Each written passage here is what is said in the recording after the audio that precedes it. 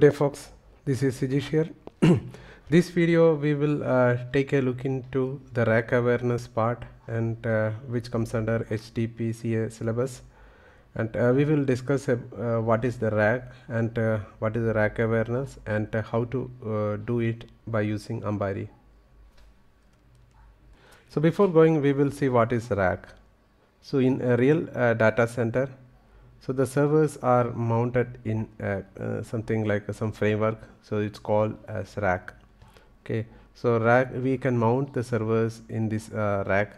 Say for example, this is just so different servers, so a lot of servers, so depending on the size of the server and the size of the rack. So rack always have some standard sizing and specifications, and it has its own power supply and network unit and etc. So we have some servers here, and similarly in data center we have multiple racks available. So if you want to just look how the rack looks like, just use a rack and see that image. Okay, so just use the server rack, right? So this is how the racks looks like, and we will keep our servers like one by one. So maybe the most of the nowadays servers are with a blade server, and we can mount these servers here. So this is rack. Similarly, we have multiple servers and multiple racks also connected to that. So here we are discussing about the rack awareness.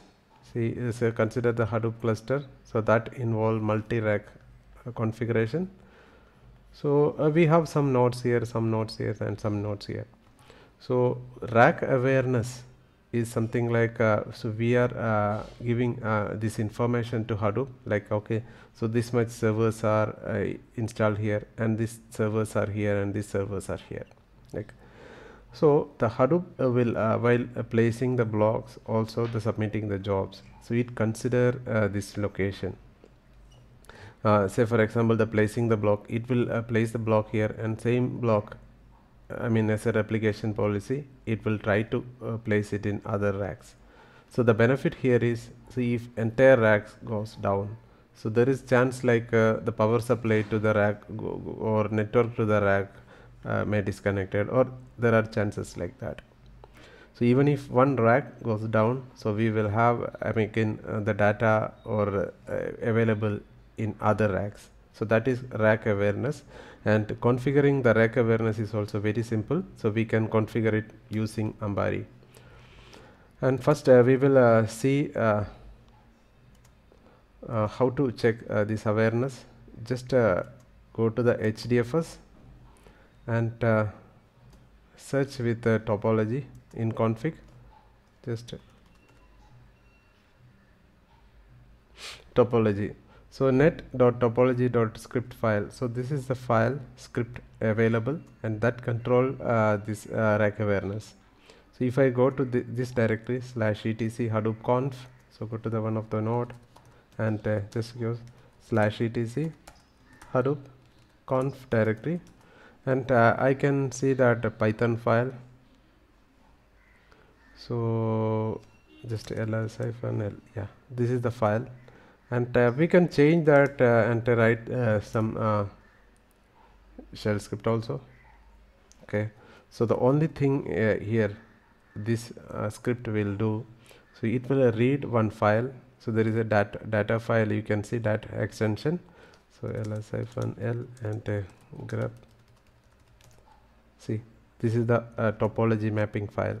So this file is generated by Ambari, and it contains the information about where these servers and the rack. So the rack topology script basically what it do, so if you just use the host name, and it will give you the rack information on which rack this is. So now everything by default, everything is in default rack. That means rack topology is not set. Say for example, in my case, my master and node 1 is in one rack and node 2 on another rack. But again, so here in case of VMware virtual server, but that this doesn't make sense. But consider if you are doing in a actual installation, then you can set that. So setting the rack is very simple. Just select that host, then selected host, set rack. Right, I'm setting it as, but we normally use slash, then rack 01. So first rack, any name you can use, but it is just a name and identifying like so this is on one rack, and the name is something like just a logical representation. And selected host, then set rack slash rack 02. Right, so I did that.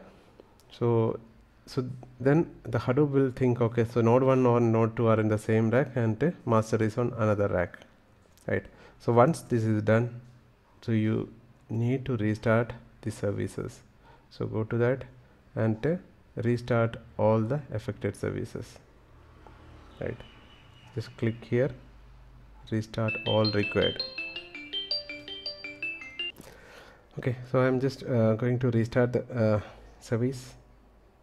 Okay, so if I go and check this file, okay, so you can see this is changed, and so node 2 and node 3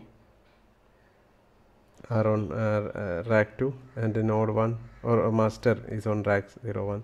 So I can execute. Only thing here I need is if I execute this one and with the host name, so it should display or it should print the rack name. So you can write any other script and update it here. So in the configuration, like a topology script. So by default it's using a Python script. So you can write your own shell script or any other script which execute and give this result like this. So if I do like you can just try with the IP also, because if you use IP then it should give. So if you use the IP address of other host like 142, it should print, or master, so it should print a rack 01.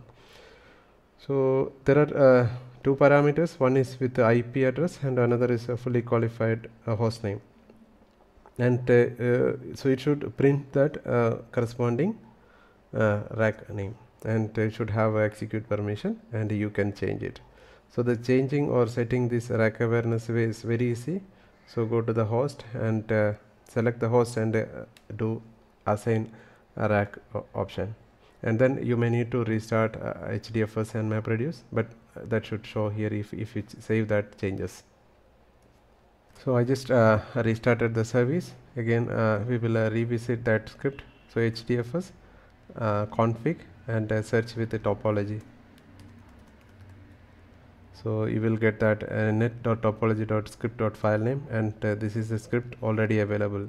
It's very unlikely that they will ask you to write a script for this, but again so if they ask in the certification to set the rack, so it's very easy. Go to the host and select the host. Okay, so what are the hosts belongs to single that particular rack, then selected host, and then set rack.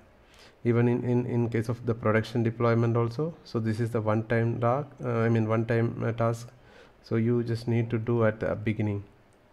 So these are the hosts available in this particular rack, and these are the hosts available in that particular rack.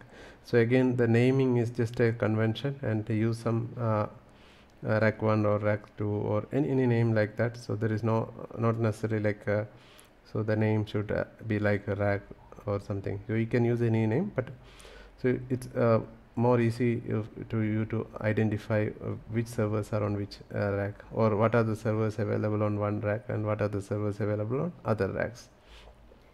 So the Hadoop will place the file system or file blocks based on this configuration. So I hope you are able to understand the concepts behind the rack awareness, and if you have any questions, so please use the comment box. So I will try to answer that. So also if you have not subscribed, so please subscribe to this channel so that you will get notification over time when I upload more contents. Thank you. Bye.